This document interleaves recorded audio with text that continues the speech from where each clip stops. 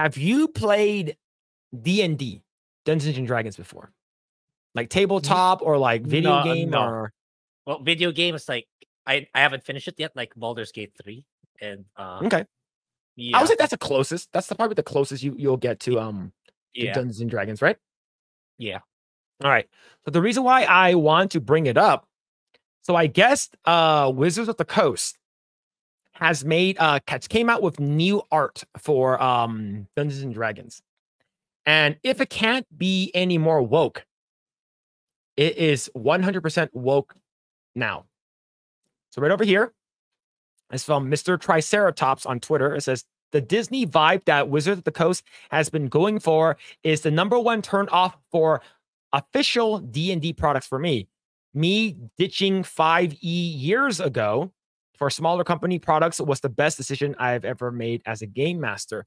So, Grae, Dungeons and Dragons, did you know that Dungeons and Dragons back in the day were for like nerds and geeks and stuff like that? They were into like dragons, and it was like back in the 80s and stuff like that. But now you get hipsters. So these guys, this guy's baking. He has a cat next to him, and like he has a weird beard tattoo over here. And this one has a weird beard tattoo. And okay, this is not that bad, but it gets worse.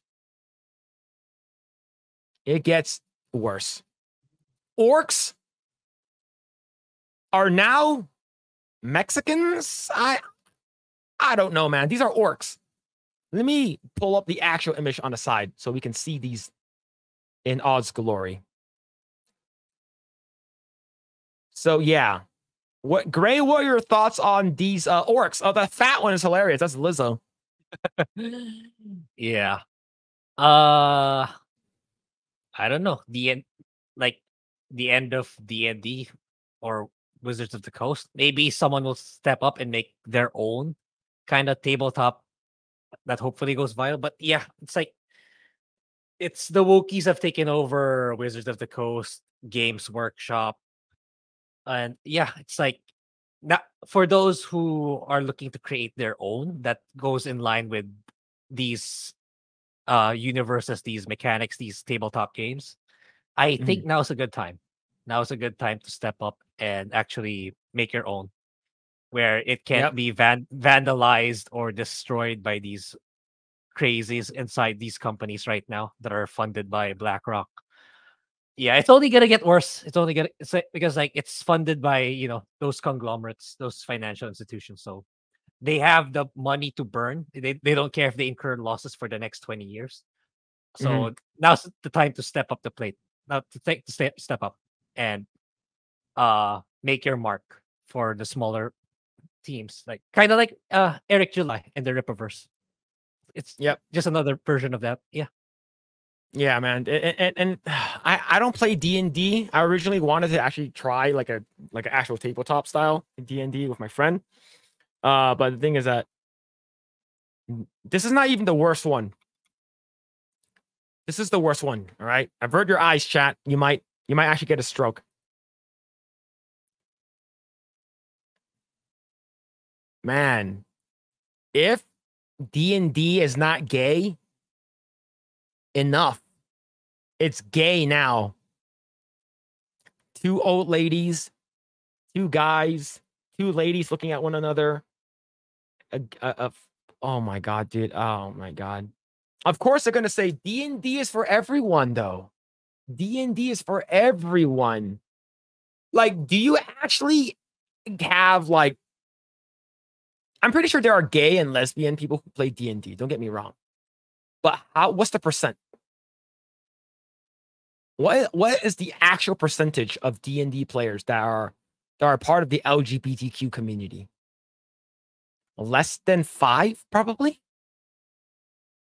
Like, why are you catering to people that will never buy your game? That will never buy your tabletop? That will never buy any of this? So why are you catering to them? Yeah. It's a good way to lose money. Yeah, that's the thing with what these DEI funds have set. Like, these people feel like it's okay. It doesn't matter if you're losing money because, we have BlackRock and Vanguard anyway to keep paying our bills. That's how they say it. It doesn't matter if it makes money or not because, again, it's like they keep getting the money from companies or conglomerates. Yeah, it's kind of like a Yep. Warner Brothers thing. So they have apparently it's $60 billion now in debt. So so it's like man, it must be super fun to be an executive at Warner Brothers because even if you lose money, you can just keep borrowing. You just keep borrowing and Yeah. like if ever they want their money back, it's the company's liability, not the personal, not people inside it, not the employees. Yeah. The thing is that like when I think of orcs, I think of like Warcraft, like World of Warcraft Yeah. orcs, Yes.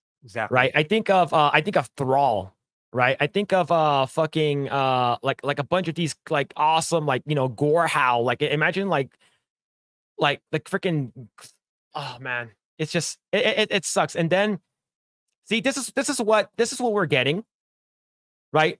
They're trying to sexualize orcs. Look, I'm not saying orcs aren't hot and stuff like that. Like there's a female orc that was in the the Warcraft movie, I guess, that was sort of hot. But the thing is that when I see orcs in D&D, this is what I see. I see these like look, damn, this drawing is sick, man. This is probably done like a long time ago too. Like this, I see this. I see this. Right? And I see like these like the sketches, right? This is like your D&D, people storming in and they're fighting against orcs. Right? That's what I see. Not this, man. Thanks for checking out this segment of the Project Eggroll podcast. If you like what we do here, please like, share, subscribe, hit the notification bell, and you will know next time when we go live. We do go live every Saturday at 8 p.m. Once again, we are just getting started. Tons of more video to come. Thanks, and we'll see you guys next time.